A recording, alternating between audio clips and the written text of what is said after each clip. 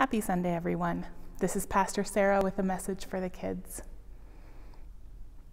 In our scripture today, you're going to hear about Jesus doing his work, and then it says that he goes off alone to a desert place. This is something that Jesus does a lot.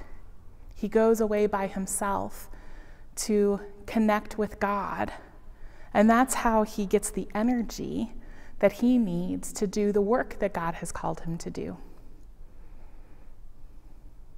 Lots of people have ways of being close to God.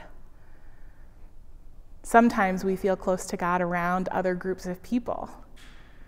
But a lot of times, finding a place where we can be alone for a few minutes is a great way to connect with God. I remember when I was a kid, maybe 6th or 7th grade, my house had a tree in the backyard. And if I climbed the tree, I could see over the wall and see my whole neighborhood. And that was a place that I would go by myself to be alone with God, to listen for God, to talk to God. My kids, especially my middle schooler, uses a journal. When she needs to be alone with God, she goes up to her room and she writes down in her journal the feelings that she's having or the ideas that she has, or even troubles that she's having with her friends that she's trying to work through. Whatever you use, I hope that you can think of a special place or a special time when you get to be alone with God. Maybe you talk to God. Maybe you're just quiet and you watch the world.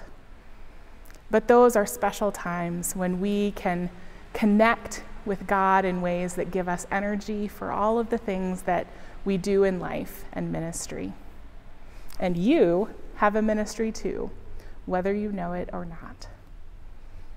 I hope that you have a wonderful week. Here's your blessing. Dear God, hold us and speak to us in quiet times